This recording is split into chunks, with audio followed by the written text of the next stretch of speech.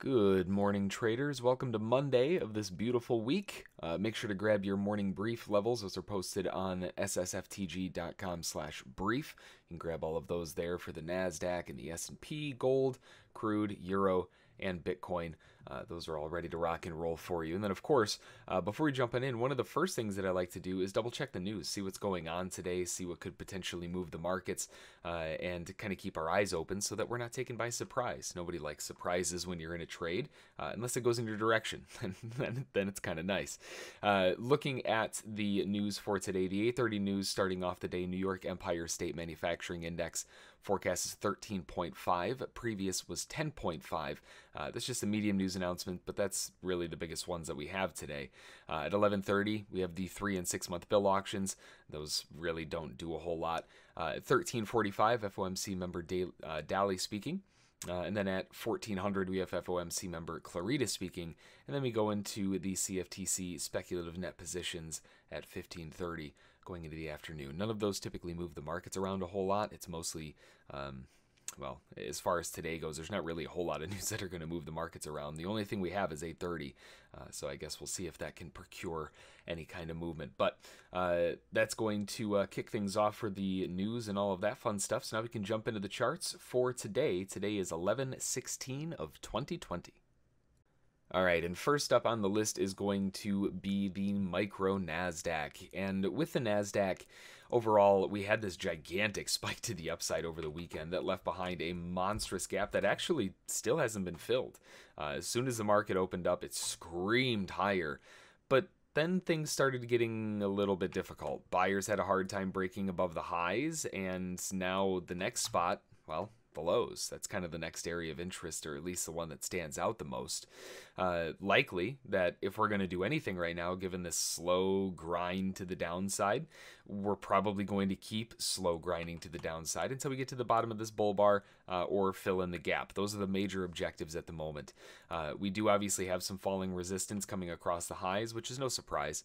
The market hasn't been doing anything to the upside and buyers are just getting squeezed.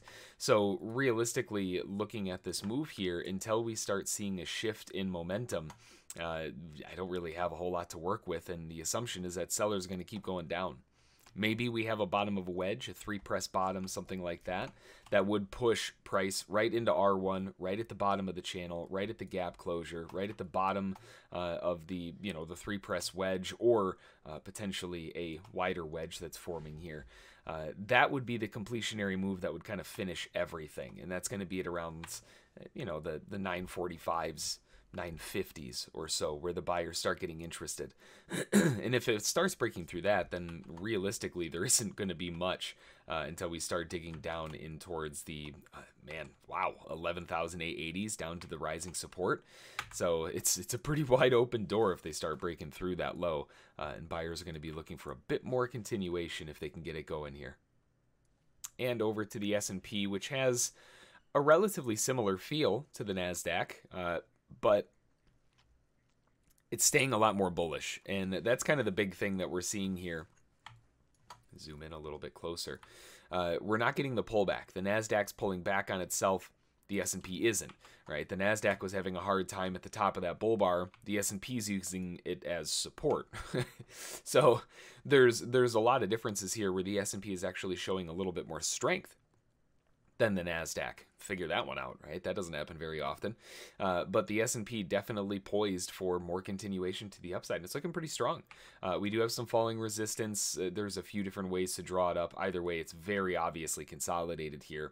And the big thing really that we're going to need to see is what these buyers want to do out of this, because all of the support, all of the breakout movement, we have the same gapping, everything else like that. It's just the S&P is a lot more bullish. So if it does get a pullback or a trap on the lows, it's much more likely you can see that gigantic cluster of support that buyers are just waiting here, but with a little bit more attitude than you would expect on something like the NASDAQ, because the S&P is the one that's showing all of that cumulative support coming together, and it's the one showing the most strength. If I had to keep my eyes on anything, although it's not going to move as many ticks, the S&P does look fairly interesting here for some strength.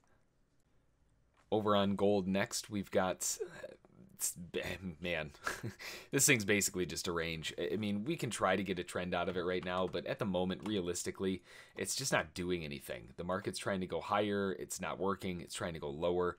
That's not really working. It's kind of creating a little bit of a wedge, and that might be something that we can sort of work with for now. But realistically, given the overall movement that we've got going on here, if we zoom way, way out, it's hard to ignore that gigantic bear drop in the fact that we're right at the top of this resistance area. If the market's going to push down, this is going to be where it pushes down from. We do have higher highs, but then if we look across pretty much every indicator, we've got lower highs, right? There's major divergences cutting across all of these, showing that there's some issues here, right? There's some definite issues. So where we are now, you know, gold looks great, and we're holding this really nice bull move to the upside, and maybe there's even a nice bull channel that the market's bouncing off of. But I mean, all things considered, yikes.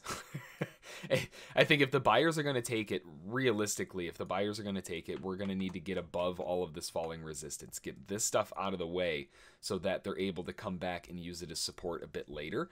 Then they've got some realistic movement to the upside potential just to retest the highs. But even then, it's... yeah, man, I wouldn't want to hold on much above the highs, maybe back up towards 1900s. That's about it. The top side's just feeling a little bit heavy. We are nice and low, though. So if the buyers can start breaking out, they've got a shot. If the sellers break through, then it's going to be an open door down to the 1874s, potentially even lower to retest the 1860s, that big breakout retest point of the falling resistance earlier. Crude oil next up on the list and kind of grinding its way higher. Yet another market showing some weekend gapping and unfilled gapping at that. Everything is pointed to the upside so far this morning, but crude oil kind of grounded out initially, right? We had that initial just gross of price action migrating its way through all of this. But then there was a nice breakout move that added a lot of confirmation. And with that continuation to the upside, what happened? Well, it fell flat on its face. It came back down towards the area of support, but the buyers picked it back up again. And when it came time for the sellers to defend, so far they're failing. Now, seeing how we kind of rallied up and then juked right back down again, it's going to be difficult to break above this high. But if buyers are able to get that break going, then it's got more continuation, because realistically, there isn't much else to hold the market down until it starts chugging all the way back up towards the 42s. So where we are, this is a definite zone that's poised to try to get a breakout continuation to the upside. The only things that we're going to have to worry about if we zoom out a little bit further, maybe 3 press tops. But that's about it. It's a wide open door here. So buyers are going to be looking for some juice to the upside, and it's looking pretty strong. Maybe a pullback on the open might be a little more beneficial, where these two kind of intersect together. That creates a very nice congestion area. We've got R1, previous structural support, the bottom of the wedge, the retest is support. Everything kind of stacks together there at around the 40s, 70s. So that's going to be the big zone of interest if it can get that pullback. Next up is going to be the euro, and we're at least trying to get out of this range-bound mess here. I mean, realistically, the market does still have the upward angle. It's still grinding its way up. Everything is looking fairly bullish from that perspective. We haven't really gotten back to the wider channel yet, which would be really nice. And if we zoom out a little bit further, we can see that, you know, all things considered, the breakout move that happened above the high of that major whip, well, they're holding it, right? They've got a 3 press bottom, held a higher low, and now we're trying to continue back to the upside. So everything is looking really good for the euro upward continuation. Might be a wider channel here as well. Either way, buyers are looking for more continuation, and the fact that it's pulling back a little bit here might be the opportunity that buyers have been looking for to try to find a way into this. I wish it would have pulled back maybe a little bit deeper, and I don't like the fact that it V-topped out of there. That's not great, which kind of leads me to believe that a deeper move down is still potentially kind of necessary. We got to kind of come back to those zones of support, right? Get back to the pivot point, get back to falling resistance, now support, get back to rising support, get back to that rising channel that we were talking about earlier. Everything's stacking up just a little bit lower towards the 1.1835s, 1.183s, somewhere down there, a little bit more than where it is now. And finally, going over to Bitcoin and seeing a great continuation rally to the upside. This is what buyers needed, right? We had that breakout, we had the continuation. but they needed to stick the landing, and well, I think this move up is good enough to say they stuck the landing. We've now got a very nice rising support that's grinding along with price and holding things up.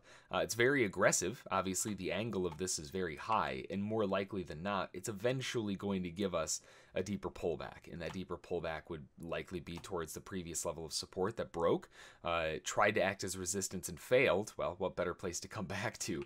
Along with that, there could be that slightly wider area of support if you're drawing it off of the extremes, or the really wide, this wide really far down there.